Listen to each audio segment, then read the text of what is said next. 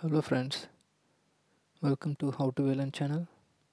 This is DBA VLN stream. Today in this video we are going to see how to use Oracle Golden Gate utility called logdump to find the relative byte address, which is RBA, corresponding to a CSN commit sequence number. So this is Oracle Golden Gate 21.3 in action, and thanks for joining with me. Let's get started. Okay, what is this logdump in Oracle Golden Gate? So Oracle Golden Gate logdump is an utility which is used for troubleshooting Golden Gate replication issues. Could be because of conflicting transaction or unsupported operations, etc. And it could be a bug as well from Oracle. The scenario that we are facing today is a bug. The bug that I'm highlighting is this 33701.569. I was trying to set up a replication in 21.3 and the replication is failing to start, and the reason is this bug, and this bug is fixed only in the version 23.1, also in 21.7 and 21.8, which Oracle confirmed, but I am using 21.3. So the error that we are getting when we start our replication was this OGG12111 JSON element / does not match any schemas. The reason is Oracle is saying that you are using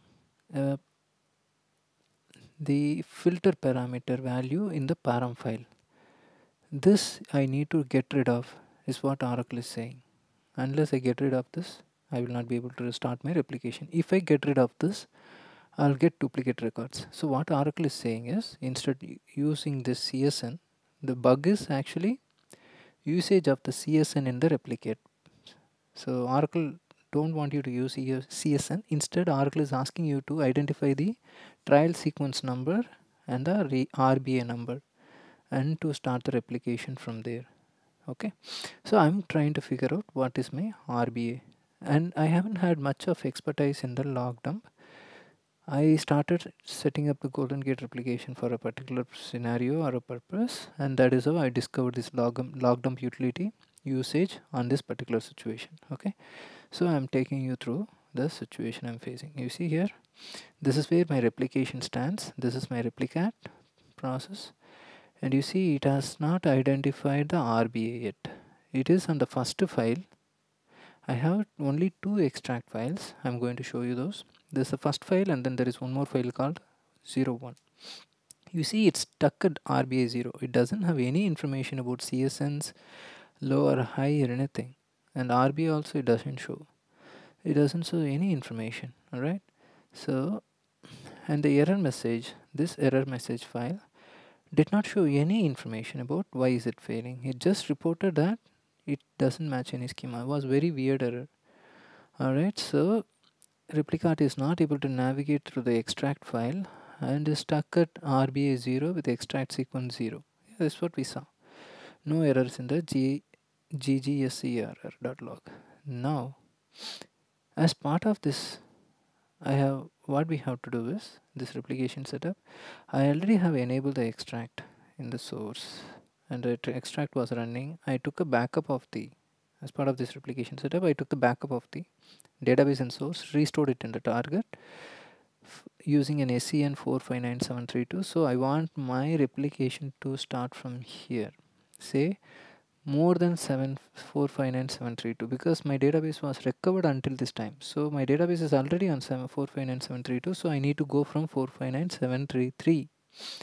And the timestamp I saw in the recovery was incomplete recovery applied until change time this. So I wanted to go beyond 1748.09. This was the alert I have in my recovery. Now what are the steps involved? So I need to use the logdump utility from GG home bin, and I need to turn on some setting, and then I need to check the extract files. As far as I am concerned, I am sure this extract file was generated before this timestamp. So whatever this timestamp is, I will be able to check it in the OS command itself, which file corresponds to this timestamp. Okay, then I'll pick up that file. I have two files. I don't have to open both of them, but we are going to see even if you open what will be the result. And then we need to filter the file based on this SCN, and then we need to check the records. So then the next command with this setting, it will show you the RBA number. That RBA number we can use to resume our replication. I'm not going to show about the replication resume because it's part of another video, but just identification of the RBA is part of this video. Okay, usage of logdump. All right, so we have we have two screens. This screen is where we are going to have logdump, and this is the screen where I have my where I have my the extract files.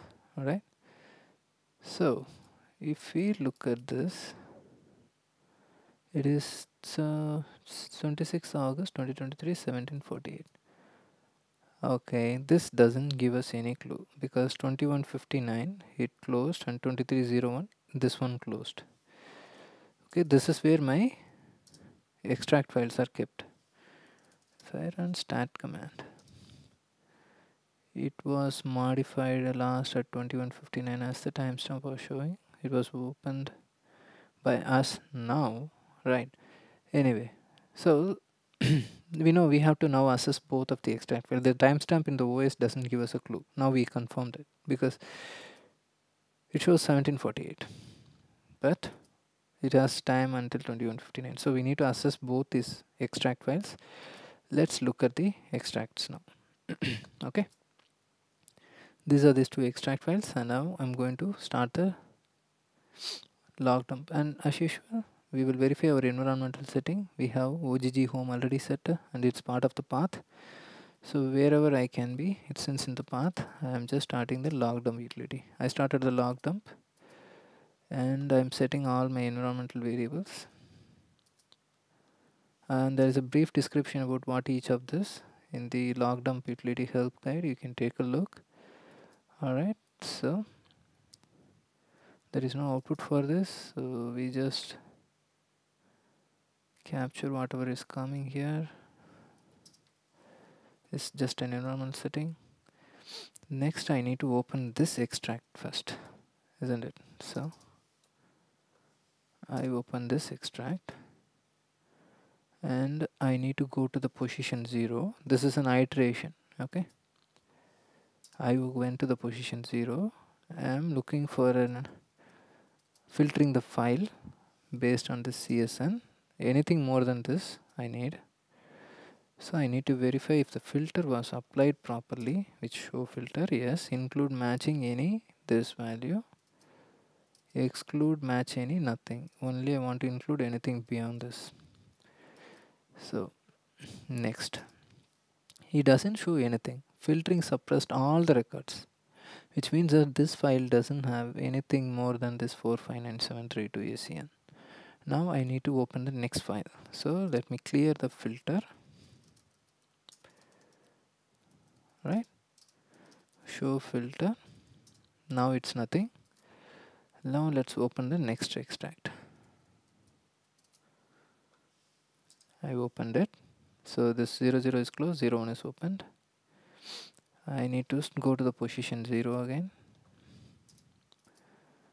And I need to apply the filter. Show filter. And N is a short form of next. So 459732. You see here I have filtering suppressed 34 records and it printed rest. I see the RBA here 36083 and you see this timestamp, right? 2023 0826 1647 28.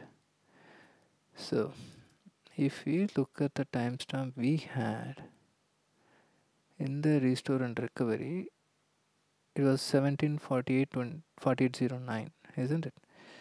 And here you see this.